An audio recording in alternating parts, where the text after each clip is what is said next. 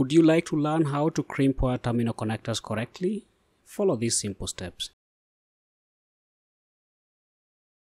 Step 1. Cut off the wire end to clean it off.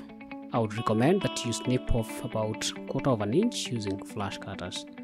Alternatively, you can use side cutters or any wire cutter of your choice. Step 2. Strip back the insulation.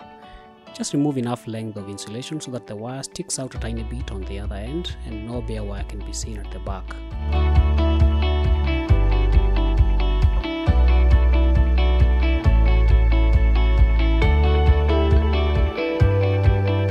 This is the length of insulation you should remove from the wire.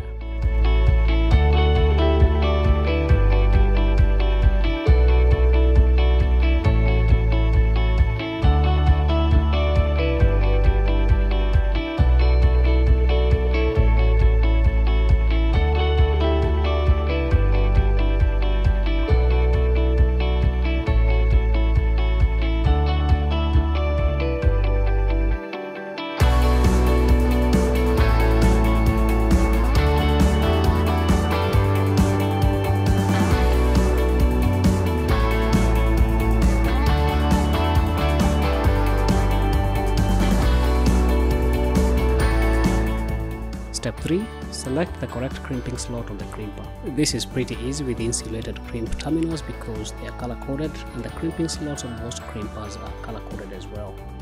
Step 4. Set the terminal crimp in the slot and hold it in place.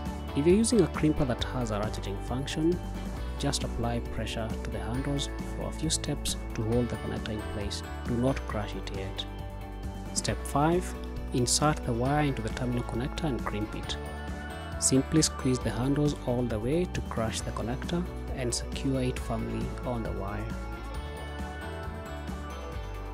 Step 6 and the last one, inspect the crimp.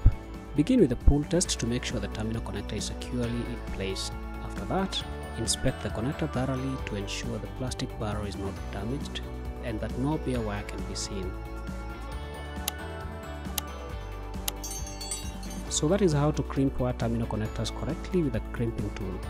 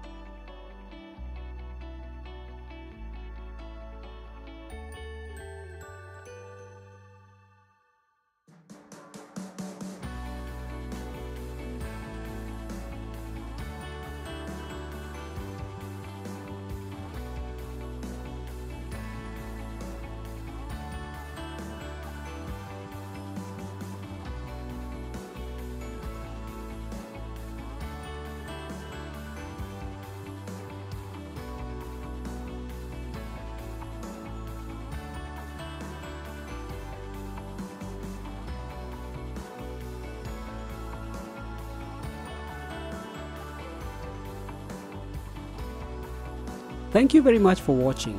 If you enjoyed this video, please show your support by hitting the like button and sharing the video with your friends. And if you'd like to learn more about pliers, kindly subscribe to my channel. I promise that you'll learn so much about these jode tools. Until the next video, it is bye bye from me. But before I leave, do you know that wire ferrules are different from crimp connectors? Please check out this video.